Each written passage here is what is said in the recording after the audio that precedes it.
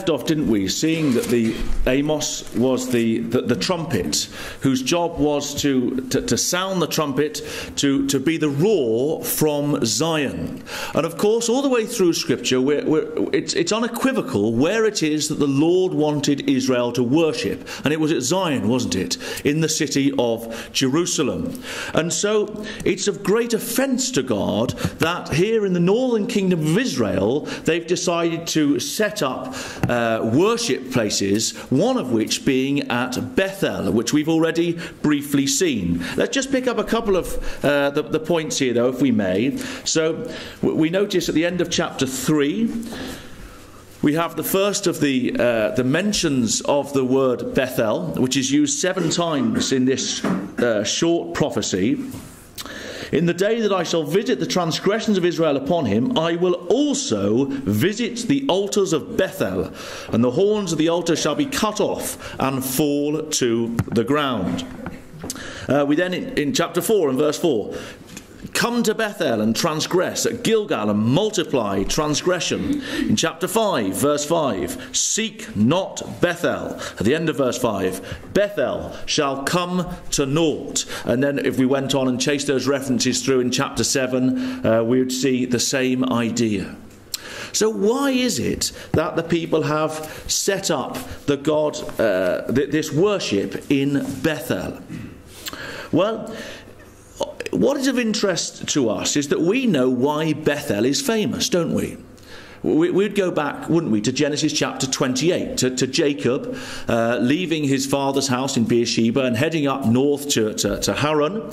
And of course he comes to the place where he sets up the pillar, and that place he calls Bethel, the house of God. And it's interesting that with that history in our mind, we see Jacob being mentioned frequently through the book of Amos. 6 times, if I've put those references for you on the screen. Let me just take you to a couple. Chapter 6 and verse 8. We read, the Lord God has sworn by himself, saith the Lord, the God of hosts, I abhor the excellency of Jacob, and I hate his palaces. Let me give you another one. Chapter 8, verse 7. The Lord has sworn by the excellency of Jacob, surely I will never forget any of their works. So, I wonder if the point that's being made here through Amos by the Lord is that God is not in the least bit interested in these people turning up to Bethel in their pomp, in their splendour, to keep the feasts. You're kidding yourselves, Amos is perhaps saying to these people, if you like, if you think that your worship is based on the patriarchs, on Abraham, Isaac and Jacob. It's completely false. This is not the house of God. That's the worship I want of you, but don't think for 1 minute by going to Bethel you're giving me this. We notice also another place that's mentioned. Did you notice in chapter 4, when in verse 4, when it said, "Come to Bethel and transgress"? At Gilgal, multiply transgression. And Gilgal is mentioned again in chapter 5, verse 5. We saw Bethel mentioned twice, and Gilgal is mentioned twice. Nor enter into Gilgal, for Gilgal shall surely go into captivity. Well, we know, don't we, what Gilgal was famous for. Just perhaps keep a marker again in Amos, but come back to Joshua. Joshua chapter 5. We've got the references for us on the screen to help us make some notes, but I think it's worth us turning there. Just come to Joshua chapter 5. I'd like to show you one word in this passage particularly.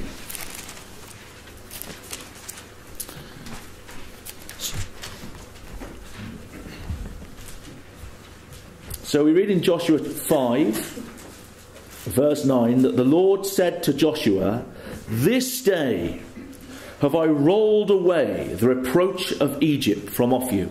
So you remember that the boys, the men in the camp, the men of war, were to be circumcised under the law. And they were to be circumcised to remind them that God was not interested in the flesh. He wasn't interested in the things of Egypt, and they were to have it removed far from them. And so the place was called Gilgal. Wherefore the name of the place is called Gilgal to this day. And Gilgal, we know, means rolling, doesn't it? So as the flesh was rolled away, it was cut off, the people were forevermore to be reminded, I have brought you out of Egypt. I want you to have nothing to do with Egypt. Well, that Hebrew word isn't used very often. I just want you to come back to Amos and the chapter that we just read together. The idea of the word Gilgal, rolling away. In Amos and chapter 5, the chapter that we've just read, we read in verse 24, let judgment run down. Now, if you have a revised version, it says, let judgment roll down. All right? So there's our word. It's not used very often in the scriptures, 18 times, so it's not a particularly well-used Hebrew word, and this is the last occurrence of that Hebrew word. Let judgment roll down as waters, and righteousness as a mighty stream. And I think the point that is being made here by Amos is, I want you to get shot of the things of Egypt. Isn't it interesting that Egypt itself is mentioned 7 times for us in the book of Amos? We won't chase those references. They're there for you.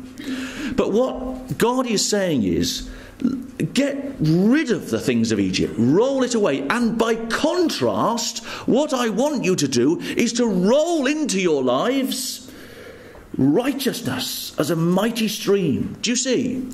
We might say that we want something to trickle into our lives. All right, there's perhaps the water analogy. I don't know if it works for you. It may not. But that's what I felt would work for me. All right.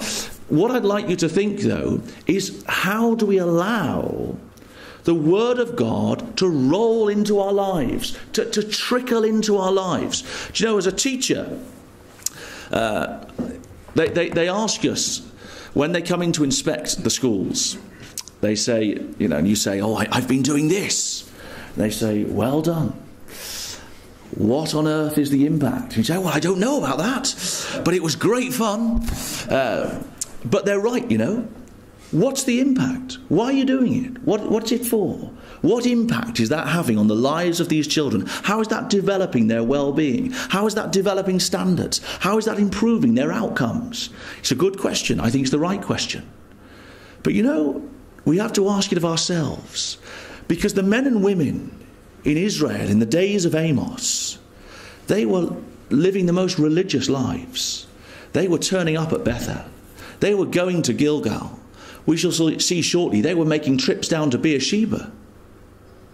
But what they were doing was a pretense. It was a show. It was having no impact on their lives. The way they treated the poor and the destitute. And so we question ourselves, what's our ecclesia like? How practical are we in working in the truth? And so when we go on, let's just come back to chapter 4. We read that Amos says, and of course it's ironical, isn't it, when he says, come to Bethel and transgress. At Gilgal, multiply transgression. If that's what you want, crack on and do it. If that's what you're after in your life, go ahead. Bring your sacrifices every morning and your tithes after 3 years. And offer a sacrifice of thanksgiving with leaven. Proclaim and publish the free offerings. For this liketh you, O you children of Israel, saith the Lord God. If that's what you want in your life, you carry on. But it is of no consequence to your life, to your eternal life. In fact, it's to the detriment, isn't it? You are doing nothing to please the Lord God Almighty by just turning up at Bethel and at Gilgal and pretending that your mind is remembering the patriarchs, Abraham, Isaac and Jacob. Do you notice that he says, offer a sacrifice of thanksgiving with leaven? And of course, under the law, should we just flick it up? Leviticus chapter 2. Under the law, we know, don't we, that they weren't allowed to have leaven in their sacrifices. Leviticus 2 verse 11, you should have noted in your margin next to Amos chapter 4 and verse 5. No meal offering which ye shall offer unto the Lord shall be made with leaven, for you shall burn no leaven nor any honey in any offering of the Lord made by fire. You are not allowed to bring leaven with your offering. And of course, Amos is ironically saying to the people, if you bring the leaven, if that's what you want, because the Lord God of the heaven and the earth is not interested in your offering. And do you remember what when the Lord Jesus Christ talks of the leaven and the leaven of the Pharisees? Should we just turn it up? Luke chapter 12. What is the leaven of the Pharisees? What is it that the people are consumed with in the day of Amos? Luke chapter 12 rather, verse 1. In the meantime, when they were gathered together an innumerable multitude of people, insomuch that they trod one upon another, Jesus began to say to his disciples, first of all, beware ye of the leaven of the Pharisees, which is hypocrisy. And these are the days of Amos. Hypocrisy is what has consumed these people as they go about their daily lives and their religious worship. And so when the Apostle Paul writes to the Corinthians, he implores them, doesn't he? Purge out the leaven. Get shot of the hypocrisy in our lives. And so we've got to examine ourselves today. When we drive home tonight, in our minds, we've got to be thinking, is the leaven in my life? I've got to do my utmost to purge it out, to get shot of it. Am I going to make my faith a practical faith? What am I going to do tomorrow, on Monday? Have I got people coming to my home? Am I hospitable?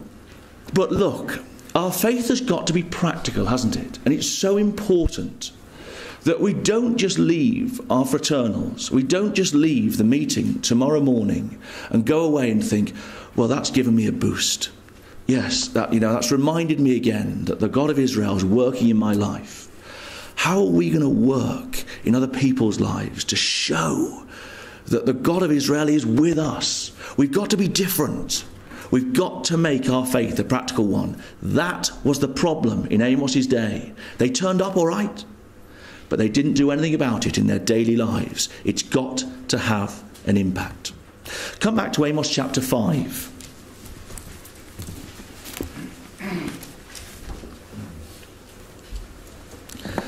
Now, I don't know if any of you have been interested in chiastic structures. I'd like to show you one that's very, very simple in Amos chapter 5. And it has to be very simple because as a primary school teacher, I can't manage anything other than that, right? But in Amos chapter 5, I'd like to show you this. I think this is of interest to us. Verse 4, do you notice we read, for thus saith the Lord unto the house of Israel, seek ye me, and ye shall live. Now, if you go to verse 6, do you see we pick up the same phrase? Seek Yahweh and ye shall live. Okay, so can you see that we've got a bookmark either end, haven't we? Now, what's interesting is that we then read, when we go back to the beginning of verse 5, seek not Bethel. Then go to the end of verse 5, because Bethel shall come to naught. Then we go halfway through verse 5, nor enter into Gilgal. Just jump a line in verse 5 still. For Gilgal shall surely go into captivity. And then right in the centre, and pass not to Beersheba. Now, I don't know about you, but when I found myself in the middle of that chiasm, I found myself thinking, well, what on earth does that mean, right? Why is this here in the centre? Why are our minds being brought in here? And I think it's very clear that our minds are being brought in to this point. Well, think about Beersheba. Beersheba was the place where Abraham set up home, wasn't it? Let's just have a quick look. Keep a finger again in Amos and come back to Genesis. Genesis chapter 22. Just to remind ourselves, and perhaps to make some notes in our margin. So Genesis 22 verse 19. We read that Abraham returned unto his young men. This is after he's gone and had the faith to go and sacrifice Isaac, which of course he didn't need to because the ram was provided by the Lord God. And on the way back they rose up and went together to Beersheba, and Abraham dwelt at Beersheba. Just come to chapter 26 of Genesis, because what we see here is that Abraham in his day had dug wells in Beersheba, in verse 15. For all the wells which his father's servants had digged in the days of Abraham his father, the Philistines had stopped them and filled them up with earth. And then we see that Isaac makes Beersheba his house, and his servants dig in the valley and they find these wells again. And so we see in verse 25 that he built an altar there and called upon the name of the Lord and pitched his tent there, and there Isaac's servants digged a well. And then in verse 33 we read, and he called it Sheba, therefore the name of the city is Beersheba unto this day, an oath, the well of the oath. Now, I wonder if what is happening here in Israel at this time, just come back to Amos, because we see at the end of chapter 8, God says, they that swear by the sin of Samaria and say, thy God, O Dan, liveth, and the manner of Beersheba liveth, or the way of Beersheba. And I wonder that the people of Israel at this time, this rich society, are saying, well, I tell you what I'm going to do. What are you doing in March? Oh, in March? Oh, we're taking a pilgrimage. Oh, we'd love to take a pilgrimage. We can't afford to take a pilgrimage. Oh, no, you can't. Of course you can't afford it, right? But we've got plenty of money. So we're going down to Beersheba. Beersheba, that's miles. Yes, it's a 100-mile round trip from where we live. What are you going there for? Oh, the wells, the water there. Oh, it's magical, marvellous. And you wonder if they'd turn this place into something like Lord's is today, perhaps. Do you see? That what they'd done is said, Abraham, Isaac, oh, that's my God. Abraham, Isaac and Jacob, the patriarchs. Yeah, we'll go to Bethel. Oh, we'll go to Beersheba. Of course, that's Isaac's territory. That's the territory of Abraham. Let's go there and wash ourselves in the water there. They turned the truth into an absolute farce. And of course, the point is this, isn't it? That what made those men different was that they looked for a city whose builder and maker was God. They were strangers and pilgrims. They weren't interested in going on some journey to Beersheba. And so Amos in chapter 4 says to the people again and again and again that they're part of the final generation. We read in verses 1 and 2 of chapter 4, hear this word, ye kine of Bashan that are in the mountain of Samaria, which oppress the poor, which crush the needy, which say to their masters, bring and let us drink. The Lord God hath sworn by his holiness that, lo, the days shall come upon you, that he will take you away with hooks, and your posterity with fish hooks. Well, we know, don't we? It happened. The history books tell us it happened. They were taken away with hooks and with fish hooks. Israel were taken away up north by the Assyrian. Just go to chapter 6, because at the end of chapter 6 we read that God says, for behold, I will raise up against you a nation, O house of Israel, saith the Lord, the God of hosts, and they shall afflict you from the entering in of Hemath unto the brook of the wilderness. You're in real trouble. And of course, this is the territory, isn't it, of Jehoshaphat II in 2 Kings 14 that we looked at earlier. So you just might want to note in your margin at the end of chapter 6, 2 Kings 14, verse 25. That territory is going to be taken from you by a nation bigger and mightier than you, the northern hosts of the Assyrians. But coming back to chapter 4, what we see is that God now warns the people. And what I think we see in chapter 4 is two things. One, the fulfillment of Deuteronomy chapter 28. Those of you who've got marginal references, you go from verse 6 all the way down to the end of chapter 4 in your margin and keep circling Deuteronomy 28, Deuteronomy 28, Deuteronomy 28. The blessings and the cursings. All right? I won't do it with you. Do it in your own time.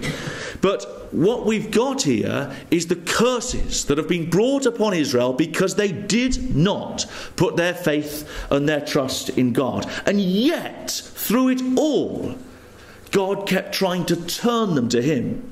Despite their constant failings, their constant faithless characters, the Lord God keeps trying to work in their lives to bring them back. And so we read in verse 6, "And I also have given you cleanness of teeth in all your cities, and want of bread in all your places. Yet have ye not returned to me, saith the Lord." Underline it, because we've got it again in verse 8. "So 2 or 3 cities wandered unto one city to drink water, but they were not satisfied. Yet have ye not returned to me, saith the Lord. I've smitten you with blasting and mildew. When your gardens, your vineyard, and your fig trees and your olive trees increased, the palmer worm devoured them. Yet have ye not returned to me, saith the Lord."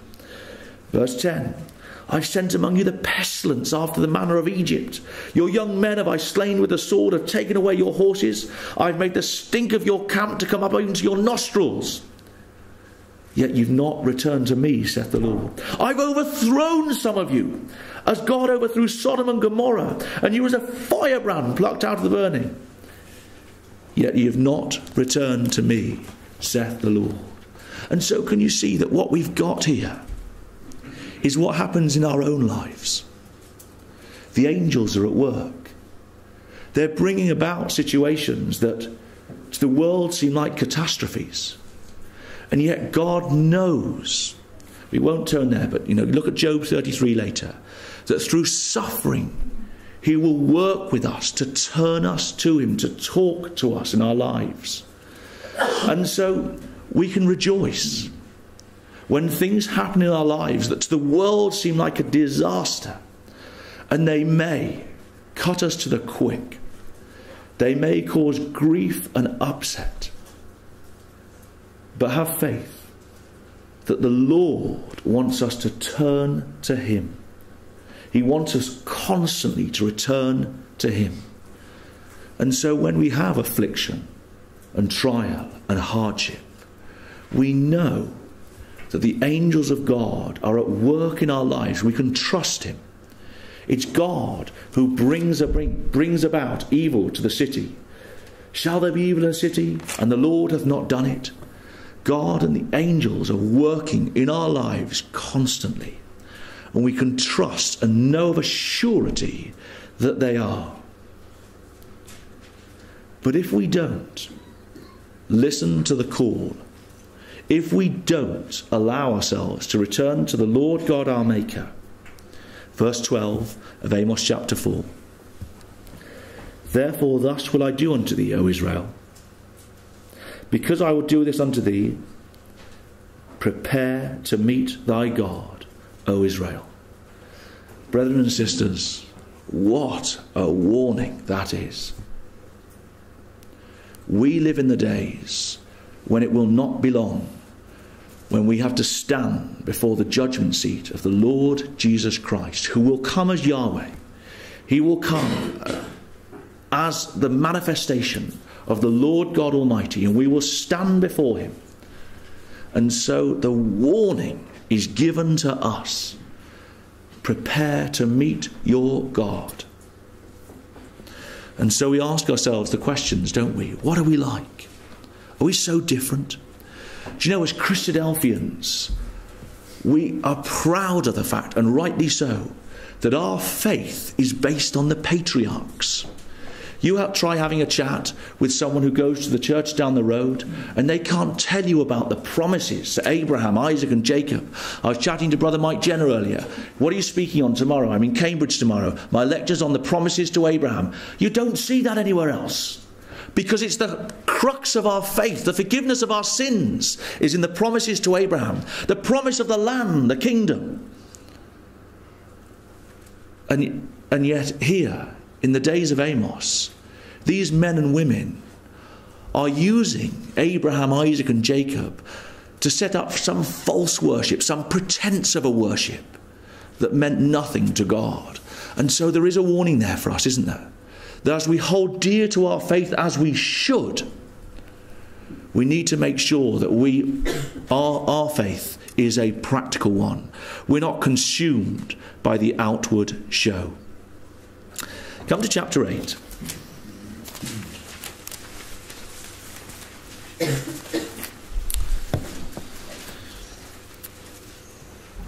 So in chapter 8 we read in verse 1, thus hath the Lord God showed unto me, and behold, a basket of summer fruit. And he said, Amos, what seest thou? I said, a basket of summer fruit. Then said the Lord unto me, the end is come upon my people of Israel. I will not again pass by them any more. And the songs of the temple shall be howlings in that day, saith the Lord God. There shall be many dead bodies in every place. They shall cast them forth with silence. Hear this, O ye that swallow up the needy, even to make the poor of the land to fail, saying, when will the new moon be gone, that we may sell corn? The Sabbath, that we may set forth wheat, making the ephah small and the shekel great, and falsifying the balances by deceit, that we may buy the poor for silver, the needy for a pair of shoes, yea, and sell the refuse of the wheat. The Lord hath sworn by the excellency of Jacob, surely I will never forget any of their works. What again a chilling message that is for us. It is for me. I will never forget any of their works. Shall not the land tremble for this, and every one mourn that dwelleth therein? Now, interestingly, we're picking up rumblings here. Our first talk was entitled 2 years before the earthquake.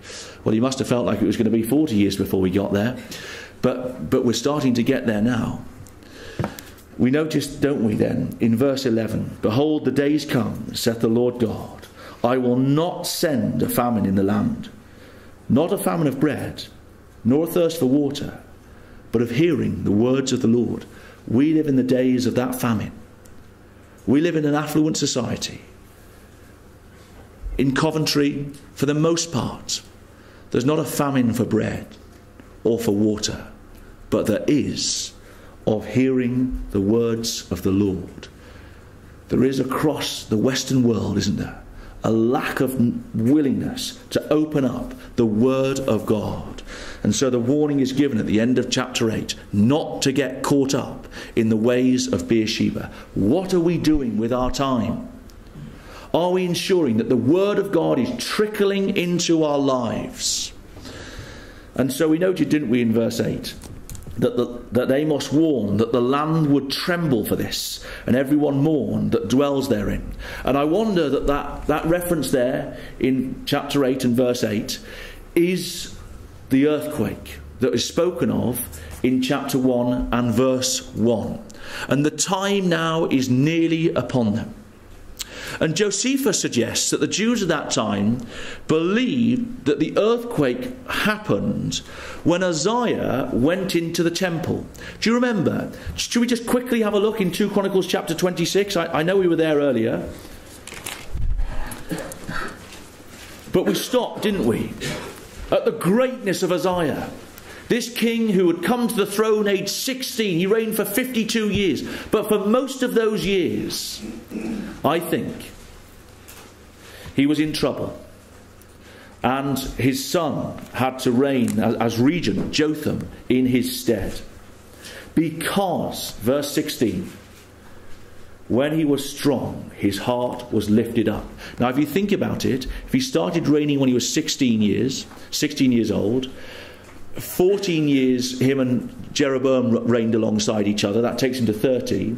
If Amos starts prophesying 2 years before the earthquake, and the earthquake is at this point, do you see, we're not a great deal into Uzziah's reign, okay? So for a long time, he is a leper, which we know from verse 19. But Josephus, and of course we can't be certain, but suggests that the Jews of that time believed that when Uzziah believes that he's such an all-powerful king, he's forgotten that the only reason he's been so successful is because the Lord God has been with him, and he thinks he can take on him the role of the priest. He goes into the temple and he offers incense, and he's in serious trouble.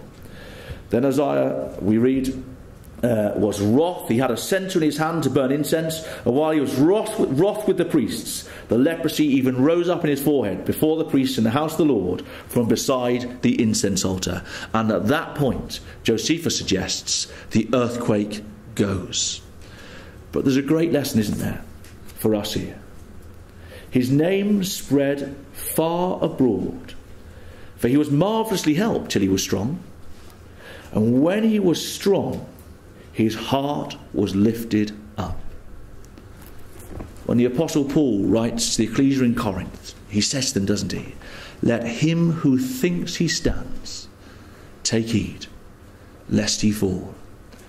Brethren and sisters, there's a lesson there for us, isn't there?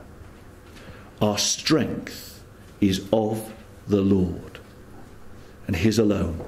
And if we ever find ourselves believing that what we do, the success we may have, the small success in this life, is of our own doing, we're in serious trouble. Uzziah was a leper to the day of his death. Let him who thinks he stands take heed lest he fall. So we ask the question as we start to draw our thoughts to a close. I say start, I don't want you to be too excited. We've got a couple of slides left. How close are we to the time of the great earthquake? Because there was another earthquake some years later. We won't chase these passages, but you have a look. Amos chapter 9. We see a prophecy that Amos makes of an earthquake.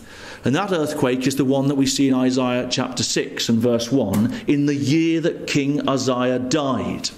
All right? So Amos 9:1, you want to have in your margin Isaiah chapter 6. And Isaiah 6 is all about God no longer being prepared to walk with the people of Israel. Do you remember that Isaiah sees a vision, doesn't he? And in his vision, he sees the glory of God. And the glory of God is the Lord Jesus Christ sitting on a throne. And we know it's the Lord Jesus because he quotes it of himself in John chapter 12. And he's sitting on a throne. And next to him are the seraphim. And the seraphim each have 6 wings. And with the first of their wings, they cover their face. In Isaiah chapter 8, we read that God says, I've hidden my face from the house of Israel. And with their other wings, they cover their feet. And in Isaiah chapter 8, we read that God says, I will no longer walk with this people. And with the other 2 wings, the seraphim did fly. Because the glory of the God of Israel is no longer going to be with those people. It's gone out to the Gentiles. Isaiah means the salvation of God. And the Apostle Paul, years later, in Acts chapter 28, quotes Isaiah 6, doesn't he? And he says, be it known therefore unto you, he says to the Jewish people that are there with him, that the salvation of God is come to the Gentiles. That's why we're sat here today. Because the salvation of God has come to us. Despite the disobedience of Israel, God has allowed us to be part of the covenant promises to Abraham, Isaac and Jacob. But Amos chapter 9, let's just have a look there. There's a fulfillment that we've seen happen in just the last generation. Many of you were alive in 1948 when the state of Israel was declared. Those of you young people like me. You look around, right? There are aunties and uncles in this room the hair was standing up on the back of their necks when the Lord God brought the people of Israel back to the land. We're in the generation that's nearly going. There are some sat here tonight that were there. They watched it happen. And do you know that those of us who are alive today, have seen these words come true? I'm going to try to play for you a short video. If it can't play, don't worry. We'll play it anyway, and if it picks up the sound, great. If it doesn't, I'll tell you what happens. This is Benjamin Netanyahu. Biblical prophecies are being realized. As the prophet Amos said, they shall rebuild ruined cities and inhabit them. They shall plant vineyards and drink their wine. They shall till gardens and eat their fruit. And I will plant them upon their soil, never to be uprooted again. Veshavti et shvut ami Yisrael, uvanu arim neshamot vayashavu. He's quoting the same words in Hebrew. Venatu kramim veshatu et yainam, ve'asu ginot ve'achlu et piryam, unetatim al admatam, ve'lo yinatshu od. Ladies and gentlemen, the people of Israel have come home, never to be uprooted. So, in our days, that's in October 2013, 2 years ago, Netanyahu stands up in the United Nations building before all the world. Come on, let's have a look at this. Isaiah, we're off script again. I need to show you this. Come here. Isaiah. To all the world. And he declares to them that the people of Israel are back in the land. Isaiah chapter 43.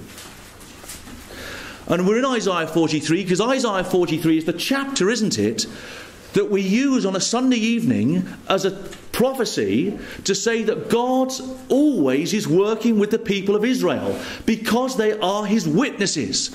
And so what does God do? In our days, in the last couple of years, he puts Benjamin Netanyahu, the Prime Minister of Israel, in the United Nations building. And he gets him to declare to the world that they're back in the land.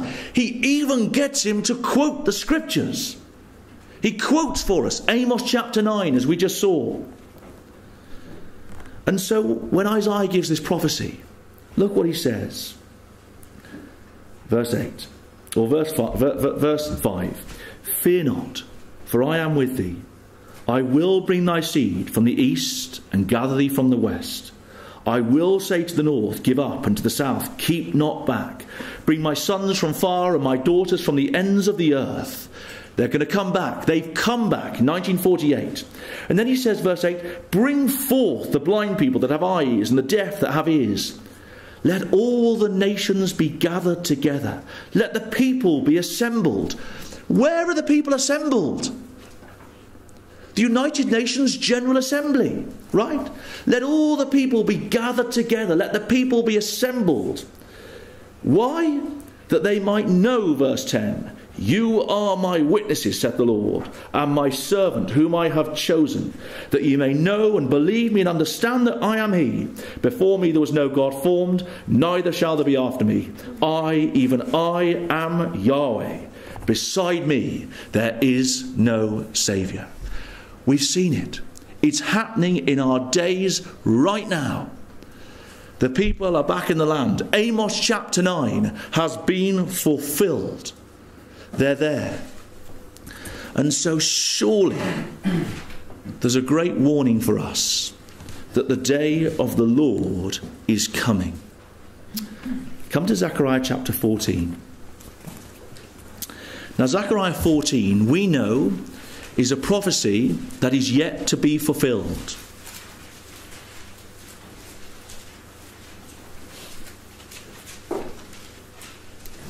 Behold, the day of the Lord comes, 4 verse 2, I will gather all nations against Jerusalem to battle.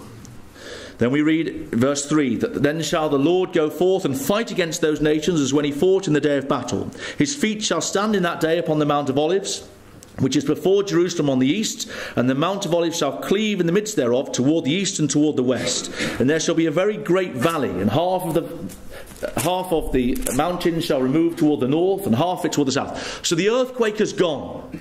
The earthquake of Revelation chapter 16.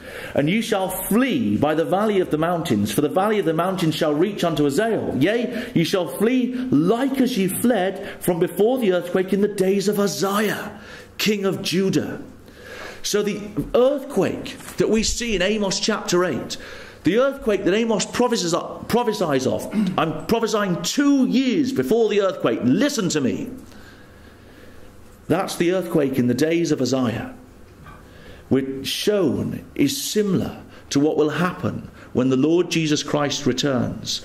And I believe that we will be with the Lord Jesus as the saints, having marched up from Sinai, and as the kings of the east will come in by the way of the east.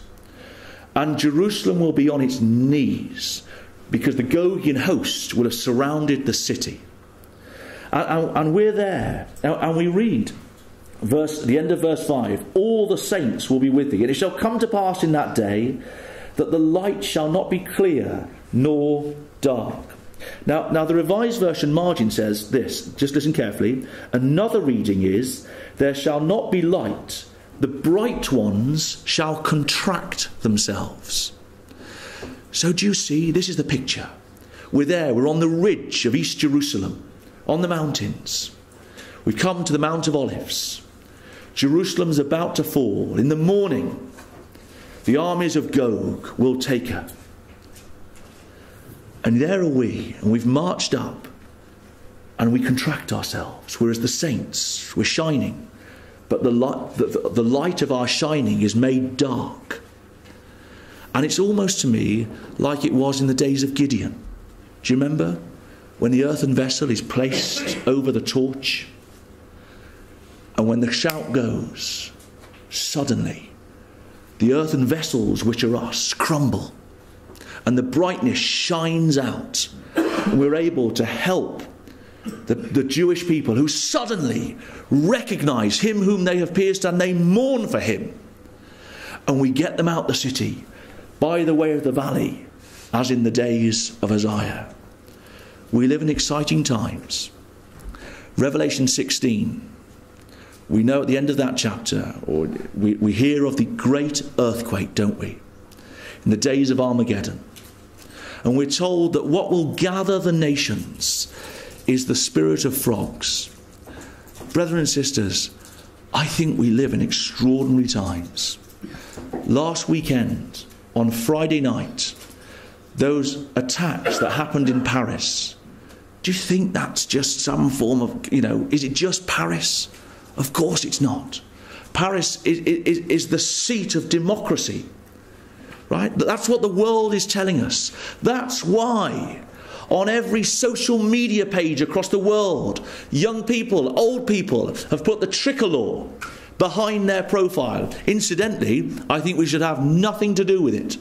But that's what you're seeing the world doing, right? Because the spirit of frogs has gone out. You're seeing the beast, Europe. You're seeing Francois Hollande. You're seeing Angela Merkel talk about this and saying we're going to stand together. You're seeing the dragon, Putin, having his say on the matter. Don't worry, we'll stand with you. We're solid together. Everyone's flying the tricolour. You're seeing the false prophet say, this is the start of the Third World War. The spirit of frogs has gone out. Are we ready? Are we a people that are prepared? Come finally to 2 Chronicles chapter 20.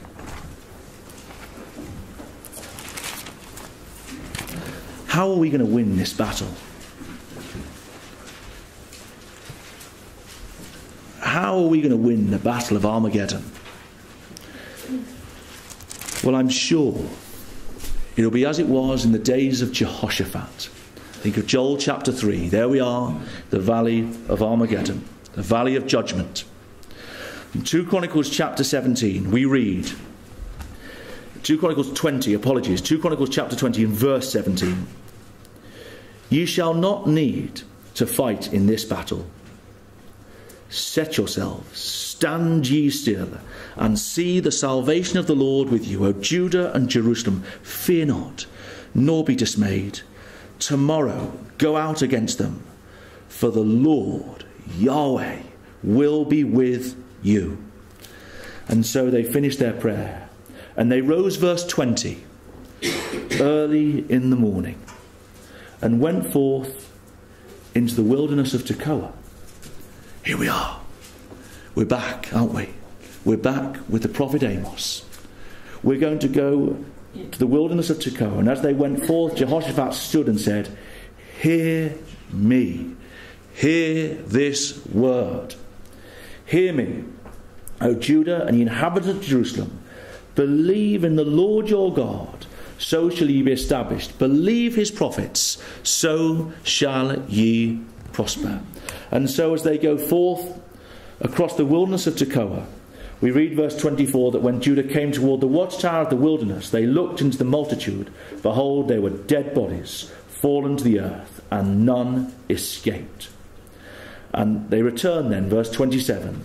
They returned every man of Judah and Jerusalem, and Jehoshaphat in the forefront of them, to go again to Jerusalem with joy. For the Lord had made them to rejoice over their enemies. And they came to Jerusalem with psalteries and harps and trumpets to the house of the Lord. Do you want to be there? Is that what you want more than anything else in your life? That when the Lord Jesus Christ comes, have we prepared ourselves to stand before him? Are we ready? Of course we know we fail each day. By the grace of God go we. That's the point in our faith, isn't it? That the Lord Jesus Christ has made up for our failings. God has put in a master plan to enable us to inherit the promises made to Abraham, Isaac and Jacob. Are we ready? Is that what we want more than anything else? To be there together as the saints in that day, to go forward after the destruction of Armageddon, laughing, singing with our children, with our grandchildren, with our grandparents, with our great-grandparents, and those who've died in faith. Do we want to be there when we come to Jerusalem with psalteries, harps and trumpets to the house of the Lord? Brethren and sisters, we live in the last days. Hear this word and prepare to meet your God.